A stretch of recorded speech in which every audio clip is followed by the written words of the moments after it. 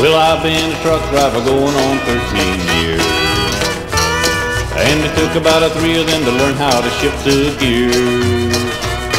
While I was a-learning, I became a double clutching man, and here's what they call me, double clutching Dan. Well, a double clutching Dan has become a legend with me, while I roll my rig through the hills of Tennessee. I double clutched my way in and out of many a jam. Now here's what they call me, double clutching Dan.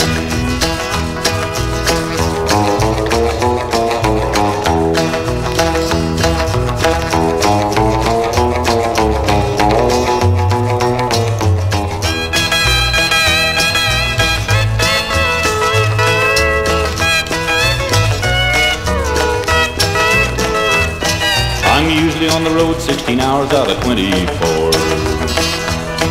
Then a rest for 8 and I'm ready for 16 more. I don't know how I do it, but I keep it up as long as I can, living up to the legend of double clutching Dan.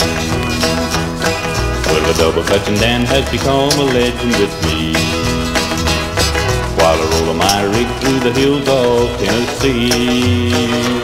I double clutched my way in and out of many a jam. Now here's what they call me, double clutching Dan.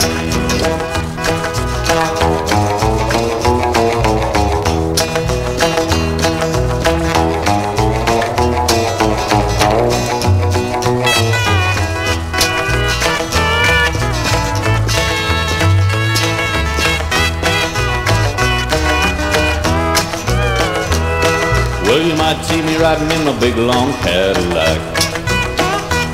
That's how I motivate when I ain't double clutching my old Mac. But no matter where I travel, I want one and all to understand that I'm a rig rolling, gear grinding, truck driving, double clutching Dan.